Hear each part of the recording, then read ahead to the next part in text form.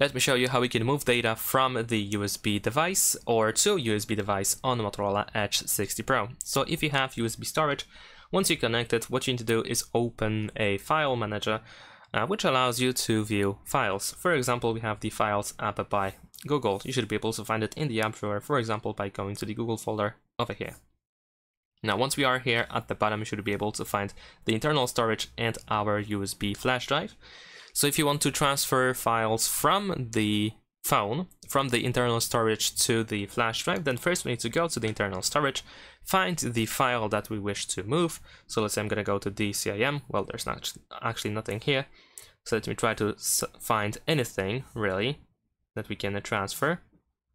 Okay, so I just quickly transferred something. I have it over here. So if you want to transfer something from the internal storage to the flash drive, we can tap, for example, on these three dots over here on the right side and to choose Move To. We can also press and hold our finger on the first file and then select everything that we wish to transfer. So we can select multiple items at once, multiple files, tap on these three dots in the top right corner, and over here we also have Move To. So since we transfer from the internal storage to the flash drive, we want to select Move To Flash Drive, to the USB device.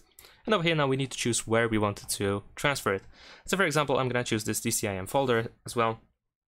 And then we can choose Move Here. And there we go. Now we can go back, we can exit the internal storage. Let's go to the USB storage. And over here, if I go to DCIM, of course, I can find my photo over here. Now, if you want to transfer the other way around, then it is pretty similar. The difference is that we start with the USB storage, and then we need to find whatever we want to transfer. Once again, tap on these three dots or select everything that you wish to transfer and then choose Move To. This time, of course, we want to choose internal storage and decide where it should be moved. So that's all. Thanks for watching. Leave a like and subscribe.